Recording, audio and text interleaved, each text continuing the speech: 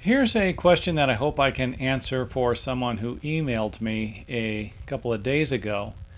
And they want to know if they can remove their ceiling ties or their ceiling joists in order to put a second floor in a small block building. And basically, I want to tell you that you can do it. I would advise getting a structural engineer. Here's basically what can happen if you remove your ceiling joists. And again, you can see here in this picture they have been removed. I went ahead and removed the rafters to give you a better view here. And there they are, they're removed. And this would be just like starting over. If you remove the ceiling joists, the pressure from the center of the roof, the weight from the center of the roof will actually force the middle of the building, the walls in the middle of the building out.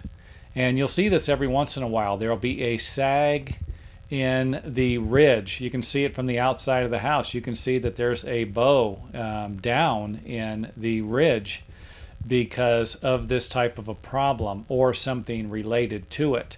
On the sides, you're not going to have a problem because the walls are going to provide you with the tie you need. So this won't be a problem.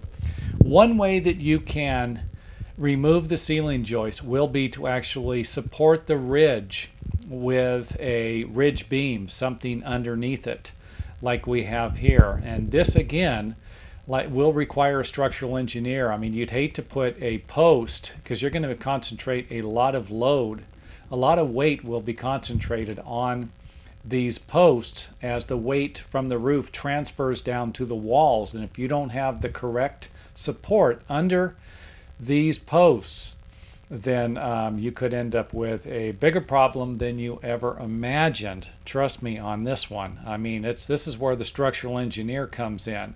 So it's kind of like what I'm providing you with is a way that you can do something. But I would advise getting a structural engineer for that.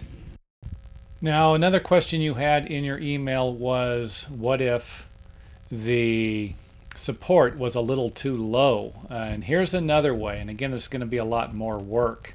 You can actually put the ridge beam right into you can replace the original ridge with a beam and put it in the roof system. It would still be supported. So if you need a little extra room, I mean, if a structural engineer comes in and says you need a 6x14, this is really going to encroach on this area and create problems for you.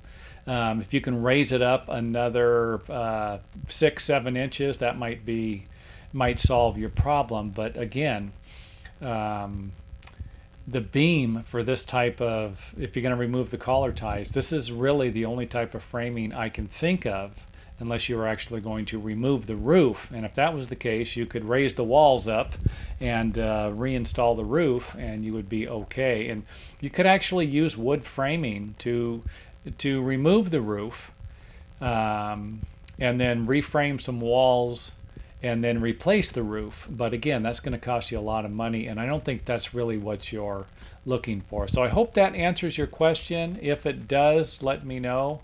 And I hope this video will provide some use for other people in the future who have the same question.